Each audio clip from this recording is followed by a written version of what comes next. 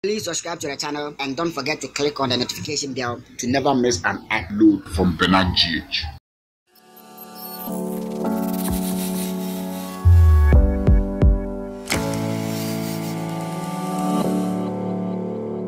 Commentators for today, and we're expecting an interesting game. For the first time, these two teams are meeting to get their rivalry back on track, but again, without the fans to watch these two. Yeah, with all the heart and soul of Kumasi Asante KOTOKO. But who does it favor? Certainly Ashko. But they are coming into this territory knowing very well that KOTOKO wouldn't have their 12th man backing them, but it's the fans. And the fans too would be at home and be watching the game on Star Times at the TV and be, itching that they could have been at the stadium to actually urge their team on. But the rivalry is still going to be there. The fierce competition between these two sides will still be there. And it's a game that all of us are eager to see how it unfolds. The talking point has been about these two goalkeepers, Felix Annan and then Kwame Ba. Kwame Ba, since taking that role following Felix Annan's wedding, has been KOTOKO's #1 and he's been in some good form. The question is, when will Felix Annan get his chance back? He's the captain of the side. It will feel comfortable warming the bench for the Porcupines. But Maxwell Knudo has maintained that he knows what he's about, and Felix Annan has no qualms at all warming the bench of the Porcupine Warriors. Only Maxwell Knudo can answer the question of when Felix is going to come back into the sticks. But all credit to Kwame Ba stepping into those huge shoes of Felix. He's absolutely been good. He's keep KOTOKO and Ashanti Gold meeting match day 10 of the Ghana Premier League at the Kumasi Babayara Sports Stadium without the crowd, without the number 12 man for Asante KOTOKO. But it was KOTOKO who showed early signs of some good football, parading a lineup without Justice Blay, Kwame Adum, and Mudasiru Salifu. There are three trusted midfielders: Nabi Keita, Jemfi, Opoku, Mensah, slotting in together with Collins Amiao.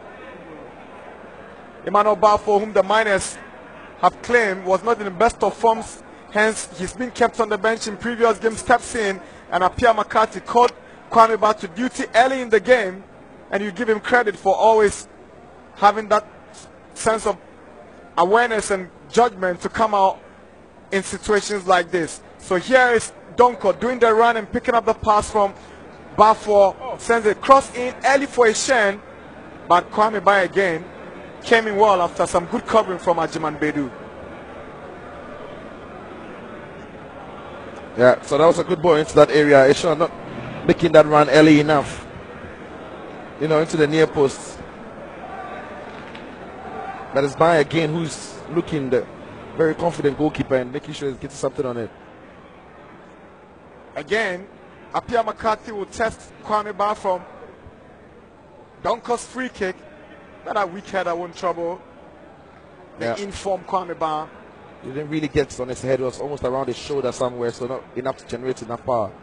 So this was an opportunity, but Kingsley Osei, his first touch on his chest gave him up, and some brave goalkeeping from Frank Boateng. Yeah, he was brave, stepping off his line and making sure he was getting to the ball. All he had on his mind was to get something on the ball and stop Kingsley from getting to it first.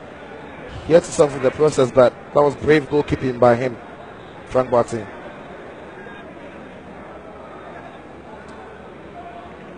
Matthew Enchu was trying to put Opoku Mensah in with this last touch of the first half. Uneventful, no clear cut.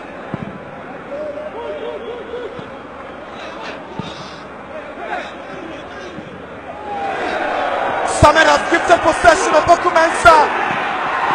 This lackluster from Opoku Mensah, unpardonable from the former Karela captain. He was given a glorious opportunity to put KOTOKO ahead. My oh my.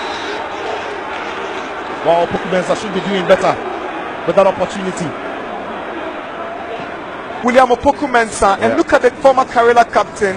What was he thinking?